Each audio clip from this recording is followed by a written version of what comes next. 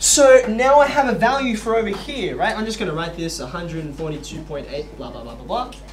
I've put this down here because it corresponds to this, right? Here's another skill, right? You use your diagrams as a tool. They're not just there to look pretty, though they should look pretty, right? They're there as a mechanism to help you solve the question, right?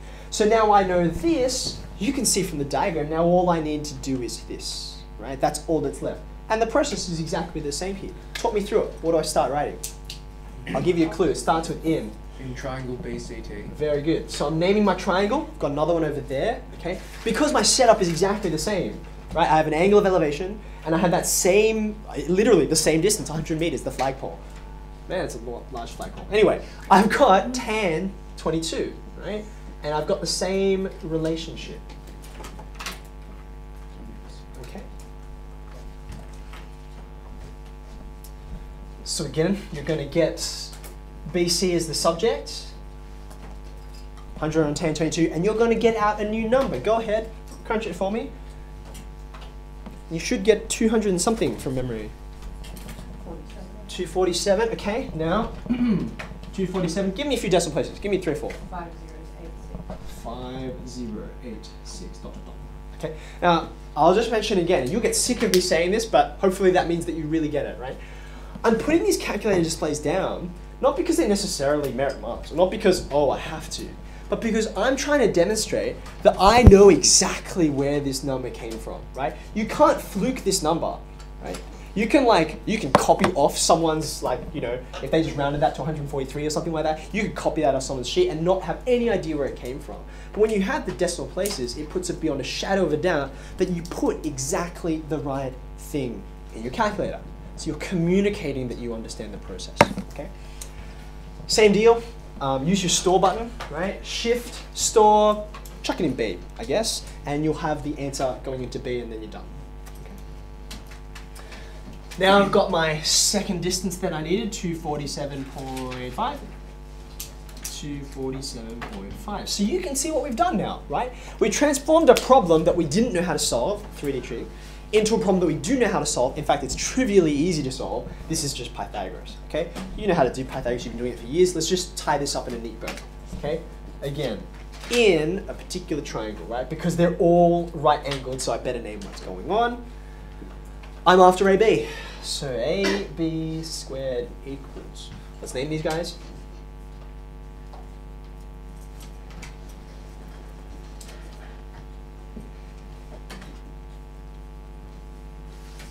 As 5.3 students, you always should attach geometric reasoning to what's going on. In fact, that's one of the key differences between a 5.3 and a 5.2 student. A 5.2 student can crunch through processes but might not actually understand or be able to articulate the reasons why. So Pythagoras' theorem, that's why this is the case, okay? So when you go to here, right, you have a couple of choices. I'm just gonna put down these like rough numbers, 142 point something.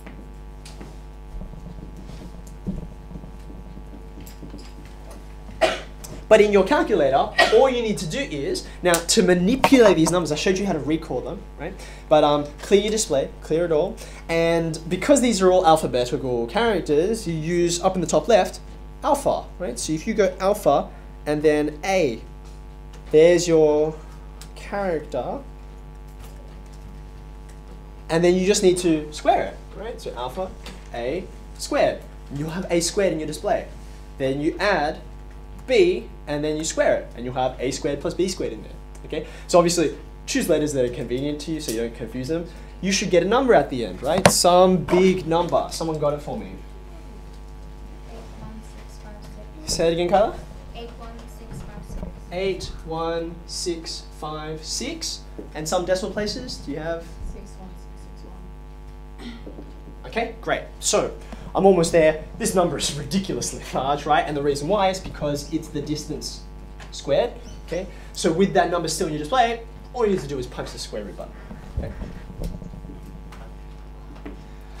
Now, I already worked this one out, so I've got 285 point, okay?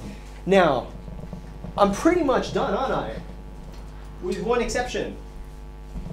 Read carefully. That was the very first tip that I gave you. Wake up, wake up. There we go. What do I need to do?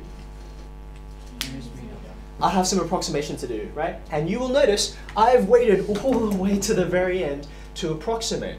What would have happened if I had, for instance, approximated here or here? What effect would that have had?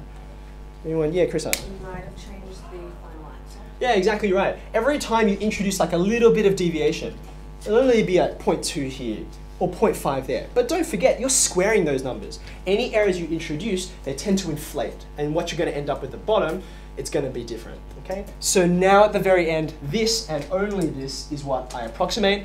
I do a squiggly equals sign, though you can just as easily do this. The reason I don't do that is because when I'm in an exam and in a hurry, my dots look like, well, they look like this. So I don't do dots, okay? Squiggly lines, hard to screw those up. So that means approximately equals to 286, and you should say the units that you're approximating to. Happy times.